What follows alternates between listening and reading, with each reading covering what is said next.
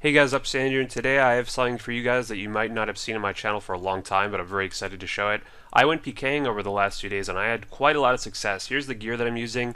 Very good gear for a main. I don't always use D-boots, sometimes I use rune, but you see they're very good slash bonus and strength bonus with the defender, the skim, fighter hat, fighter torso, fire cape, bars, gloves. I always like to risk. And I really had a lot of success PKing. I went pretty positive in terms of my KD ratio. Did have a couple deaths. This guy was actually a fan who fought me. Wasn't in the clan or anything, but I figured I'd throw the beginning of this fight in here just to talk about it a bit. One thing I'll talk about a little bit is my inventory. So my inventory is a little strange compared to most people. In this clip I don't actually have it, but generally what I like to do is to have a option. Basically, I have a lot of options to keep myself alive, and that's really my goal when I PK. I usually bring summer pies, which you saw in the picture, and you'll see in the rest of this clip. These clips, I forgot to have them in this clip, but basically summer pies are really useful because they heal 12 HP, and there's two. You can eat 2 of them in one pie. And basically that's really useful because sometimes there are situations where it's not really appropriate to eat a tuna potato because, you know, that's 22 HP. You'll kind of be called a safer, and I don't really want to kind of be cheap like that.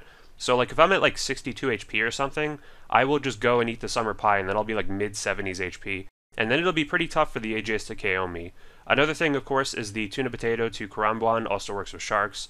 That heals about 40 HP in like 1 game tick, so that's very useful. And there's also another strategy I've been using called, basically you can do tuna potato to Saradome and Brew to Karambuan all in 1 game tick, which is probably around like, let's see, maybe 55 HP or something healed in 1 game tick. So there really is a lot of good ways to survive when PKing. And a kind of more defensive kind of play style that I have in terms of PKing, it really helps.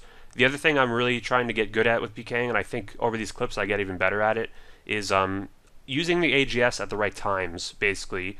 Mostly the specs, but also the AGS wax, they can come in handy as well. 2 things I've really learned since coming back to PKing. If you guys don't know, I used to PK a lot pre-EOC. I used to do, here's a very good Vengeance timing, by the way. That took out this guy. Thanks for watching the videos, though. Vengeance, or rather, basically using your specs at the right time is really crucial in my opinion. There are 2 ways to really hide it. One is by using a potion. This fight was about 2 seconds, by the way, so don't go away for this fight. Like, basically, if you use the spec at the right time, the person won't have enough time to eat. So usually the way to do that is to drink a potion at the right time, like a prayer potion, and then switch to your spec weapon like I do here. I drink the potion and then the AGS comes out of nowhere and boom, he's dead. If I had to switch to the AGS normally, he would have had a little bit more time to react. Another thing is not always switching to the AGS right away. If you see the XP drop for the Dragon Skim, it might be useful sometimes to, you know, hide the AGS for just a second or 2 and then go for the spec maybe right as the hit is going to happen. So you're not losing any game ticks with your hits, but if you do like you might do with PVM where you just switch to the AGS right away, they can sometimes see you when they might have otherwise not had time to eat. So there's some pretty good KOs here, and I saved the best KOs for last, so don't you guys worry. And you really can PK a lot just doing rune fights. I was risking about 500k, and I did price check in one of these clips, and the PKs are about 500k as well. So you can make a lot of money just getting a handful of kills in 1 hour. Here's a good AGS whack KO. That's one thing I really like about the AGS for PKing, is that even when your specs are gone, you still have a decent shot at a KO. The Godsword strength bonus is 132, I think, which is very high, and you can get a little good like whack KOs just with it, with proper timing. So I saved the best 2 clips for last. These were some amazing KOs. You'll see here that I have a summer pie going really soon. See, I'm 60 HP, and that brings me to 71.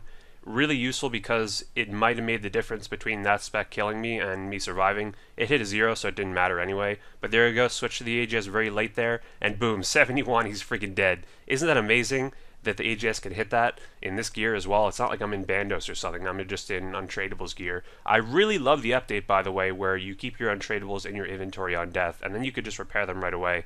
It just really just makes it fun for PKing, as well as having the spec pool as well, or really just the ornate pool for getting everything back. And look at that price check, 622k. Really some pretty good money from PKing, as long as you're not dying very often. This is my favorite clip of them all. Look how good I hit here. Drink the potion, hide the spec, boom, out of nowhere, 73, he's motherfucking dead. Oh my god, and look at that, he said no way. I might have been the same guy too, I haven't checked the clips for that.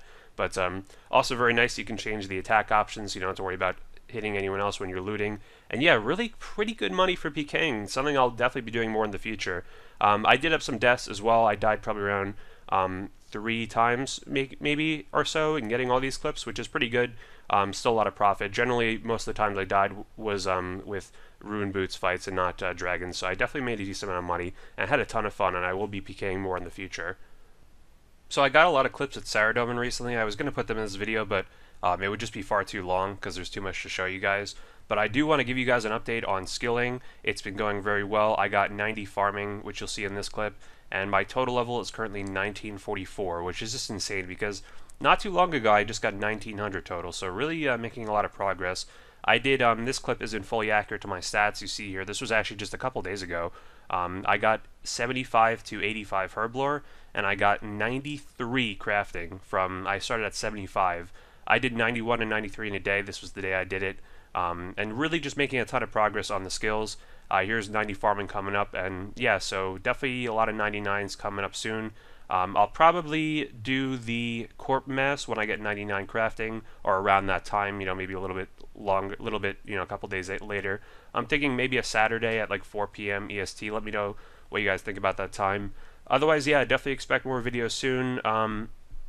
Like this if you enjoyed it, really helps out, really appreciate it. Let me know if you like the PKing content. Definitely could do more of that on top of all the PVM I always like to do. Subscribe if you haven't already, of course, and also feel free to click the little bell next to the sub button if you guys want to get notifications when I upload a new video. Also join the clan chat, Andrew AJT62, I'll put that up on screen, and feel free to join the Discord down below. And last but not least, follow me on Twitter. I post updates every night of what skills I've gotten, or levels rather, and also follow me on Twitch down below, and I'll see you guys in the next video. Let me know if you guys have any requests for videos, and yeah, have a good one.